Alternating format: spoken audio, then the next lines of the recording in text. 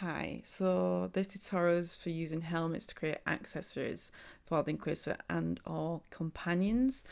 However, when it's a helmet or something like this, it's easier just for the Inquisitor because the head shapes don't alter too dramatically.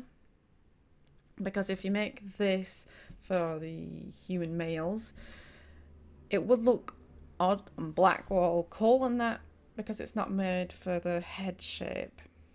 So in this case, it's better to keep it just for the Inquisitor. So this is an edited mesh and textures. This is when the mesh hasn't been edited yet or imported yet. But helmets hide hair and flatten ears. We do not want this for such as this or necklaces, earrings or anything like that. So we have to edit the EquipItemAsset for the helmet we're replacing. Now it does take a little bit of finding, but let's first just say where the meshes are. In DAI 3, act as InquisitorJill and InquisitorJim under appearances and helmet. They're going by an Inquisitor_model_mesh. I'm saying this because there are other helmets that use the word Inquisitor and they're not the right helmet that we want to replace. Now, to find out which helmet was correct, I did have to go through all the EquipItemAssets until I found the right references, and the Equip Helmet Heavy T2_3 helped me find it. Helm of the Inquisitor. The last leader of the original Inquisition went by the name Ameridan. Now this told me this was the right helmet I wanted. Now, the Inquisitor helmet will probably affect his helmet, if he wore one, I can't remember. But it doesn't affect any other NPC, which is why it's the more likable asset to replace. So, EquipItemAssets. So I went through them, and then under equipment, crafting, equip templates, armors, helm, and under equipment items, armors, helms. So like I said, that's where I found this one, and in here it says equip item appearance. So I went to finding Data Explorer, and that's when I found which ones it edits or which ones are used for the Inquisition helm. So I've edited all these. Now, to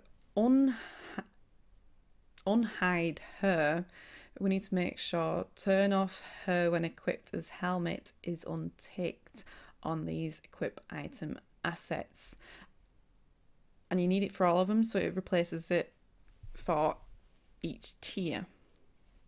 Now if you wanted to make something like a necklace for everyone to use, you would click negate follower requirement. This would make it so everyone uses it. Now for requirement race, this is by default 3. This means up until Kunari, so only elves, humans and dwarves can use this helmet. To make it for everyone, we do -1 here and make sure negate race requirement is ticked. Now, to make it so the ears don't get flattened, on AlternateHeadMorph it normally is no ears, but we want it on none, and that's for each of these EquipItemAssets.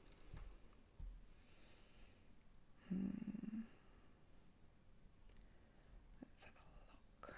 Let's see if there's another example. Okay, that's got no description. Oh, that's armor.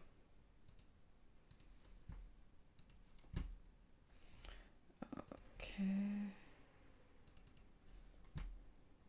Templar helmets. So if we wanted to know which ones are all the Templar helmets, we go to that one. And it's these two we would have to edit. Sorry, the wind's been a bit weird today. So again, you would edit these all. For example, that is free for the requirement race. Would change that to -1 to make sure Canary can use it as well. And turn off her when equipped, make sure that's unticked. And if it's got the beard one ticked as well, make sure that's unticked, and change AlternateHeadMorph to none. Okay, I think that's everything. I will be including all the locations for the meshes and the textures and the equip item assets for the Inquisitor Helm if that's the one you want to use. Otherwise, go through the method I just showed to work out which equip item assets you need to edit. Okay, thank you. Bye.